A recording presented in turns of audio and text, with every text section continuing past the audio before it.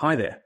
In this video, we will show you how to get started with Enable 365 Agenda, how to add it to your team in Microsoft Teams, and how to enable the Microsoft Planner and Outlook integrations so you can take full advantage of the Agenda app.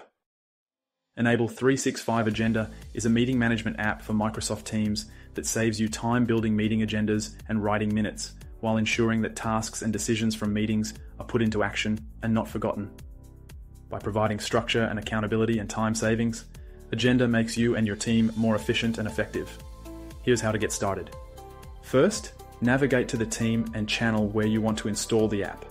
In this demo, we will use the general channel in the sales and marketing team. Click the plus sign, search for Enable 365 Agenda, and select the app. Then, click Start Free Trial to begin your 30-day free trial period, and then click Save. The app then requests your consent to create planner tasks on your behalf and store information in your team's environment. We've made sure no data ever leaves your environment and everything is processed within your Microsoft 365. In the consent dialog box, click Accept.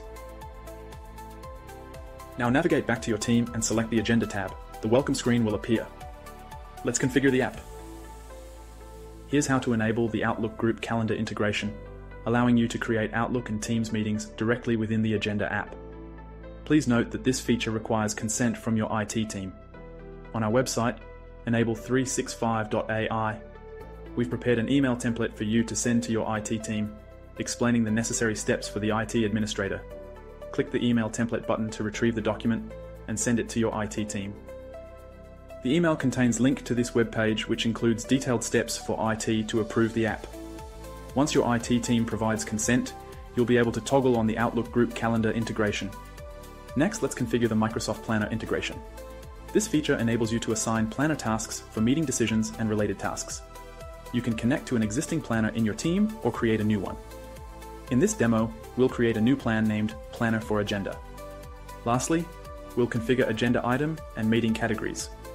These categories help keep your meetings and agenda items organized, making it easier to find information later. Typical agenda item categories can include decision and information, and for meeting categories we'll add strategy, management, and projects. And that's it. You're now ready to create your first meeting in Enable 365 Agenda.